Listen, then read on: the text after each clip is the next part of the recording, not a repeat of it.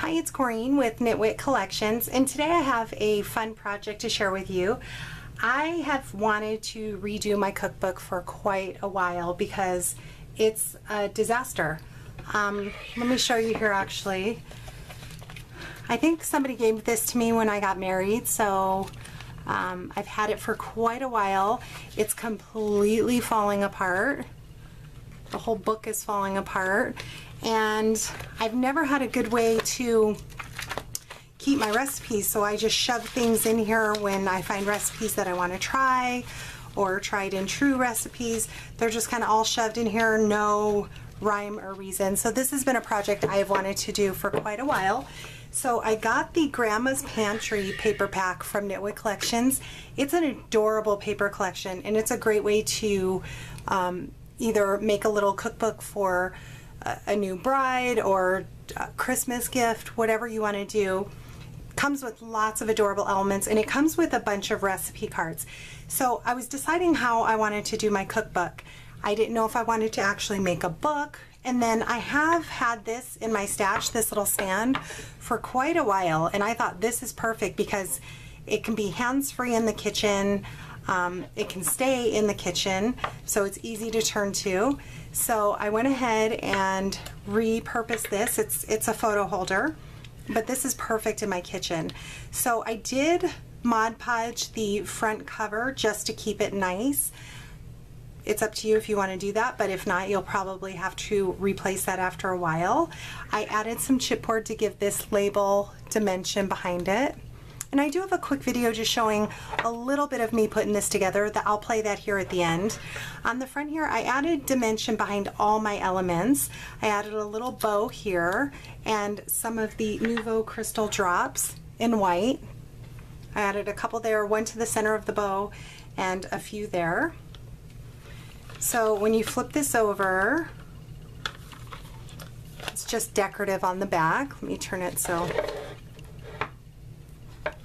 These are all different elements that come in if you buy the bundle pack. So I just added them onto the paper and printed them out. You can also cut them out separate. Sorry, my light looks like it's going. You can also cut them out separate and add them on here, but I didn't want any dimension on the back of the page. So now I have different dividers or different sections for each.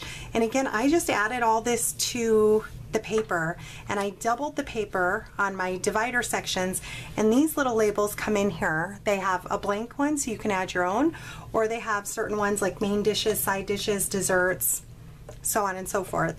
They come with some flowers, so I added those. And here's the back. This was out of my own stash. I added a little label. They come with lots of little labels, this little tea kettle.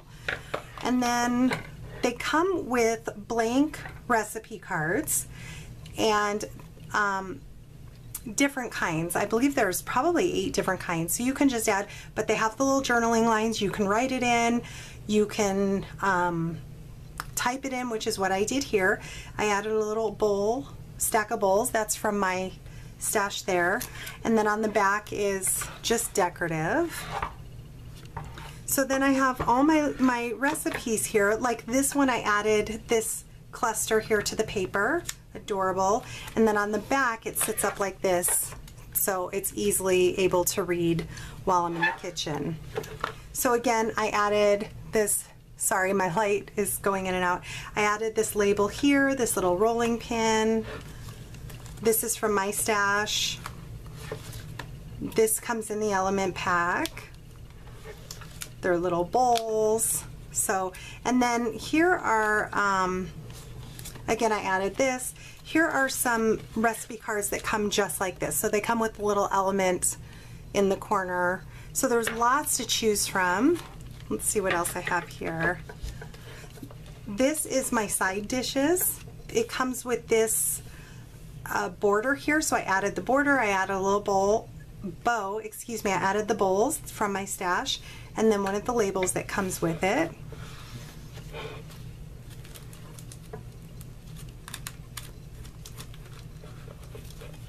Again, added this little design here. I love those. Look at the little mustard, salt, cinnamon, jars. These bowls come in the with the elements, along with this.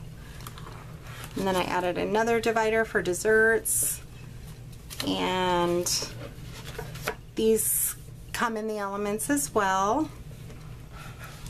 The little pot holder. I have room for some extra ones here in the back. And then to give me more room, I went ahead and added a coin envelope to the back, and inside I have a bunch of extra recipe cards, so if I find a recipe I like, I can quickly write it down or type it out. But this was really fun, and I was really happy to have this done. This has been on my to-do list for quite a while. So check out the description box. You'll find a coupon code that Nitwit has generously offered. It's good until July 17th, so check out the description code for information on how to use that. And if you have any questions, please let me know. Thanks for watching.